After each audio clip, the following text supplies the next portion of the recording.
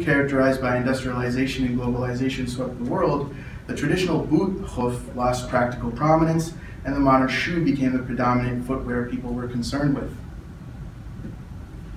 There are three main movements we find amongst Sunnis in our contemporary time.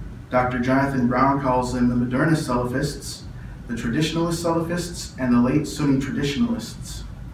One of the distinguishing features of Salafists modernists is that they did not hold ahad hadith transmissions, i.e. not mutawatir, to be theologically binding. Whoever feels comfortable with them can believe in them, but none can be forced to believe in them or be declared an unbeliever for rejecting them. Thus, the Sons of Islam and relying on hadiths as their primary source for interpreting the religion. Of their mainstays is using the ahad hadith transmissions for both theology and law, and emphasizing a renewed spirit of ijtihad.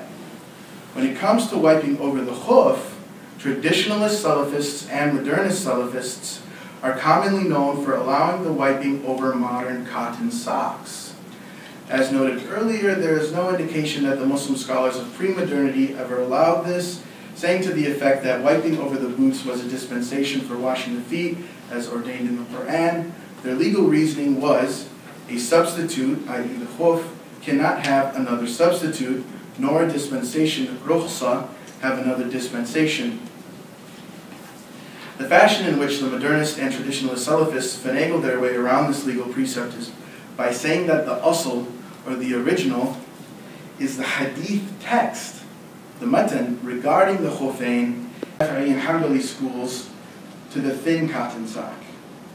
Late Sunni traditionalists, on the other hand, more or less maintain all the components of classical Sunni Islam.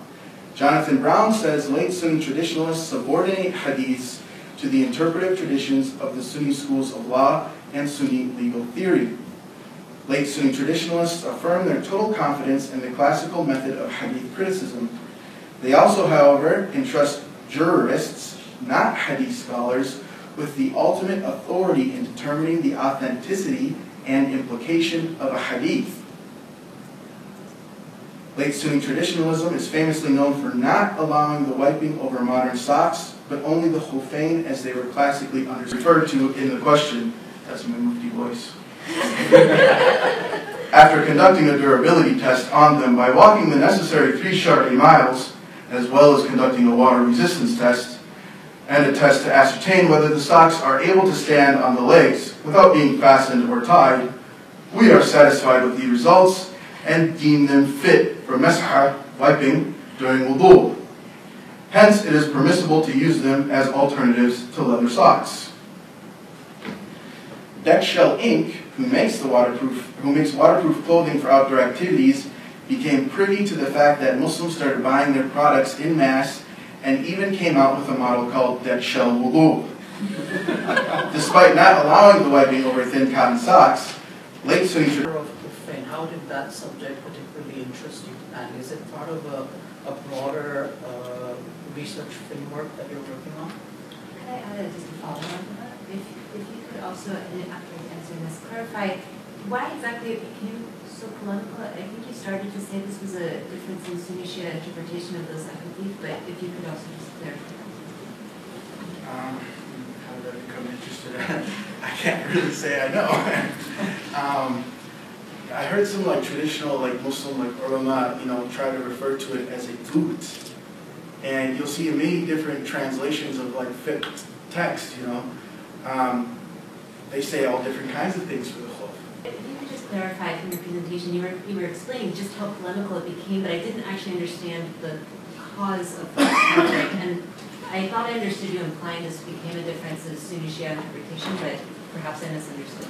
So it has to do with the idea that the Quran was mass transmitted by multiple people, you could say hundreds of thousands of people in different locations, and it was impossible they all could have came together, colluded and made it up as a lie. That's the argument that's given traditionally, and that is called mutawatir transmission, or you could say mass transmission. And they make the same argument regarding the Khuffayn. They say, the Sunnis will say that there's so many hadiths about the Khuffayn. from what I counted and looked up in various collections, I found it at least over 70 different mentions of it.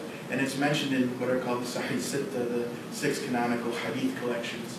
And every single one, it's got a section of the Khuffayn. So it's there everywhere, so to say. And so they argue that this Hadith is also mass transmitted just like the Quran. So denying this Hadith is the same as denying a verse in the Quran, therefore making you a disbeliever. So it's implying there are people arguing against it. So was there a group of people really attacking this? Like you said, it was about identity